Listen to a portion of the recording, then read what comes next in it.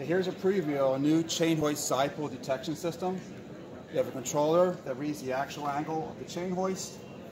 You have a sensor mounted on the end of the chain hoist, battery operated, Bluetooth, wireless to the device.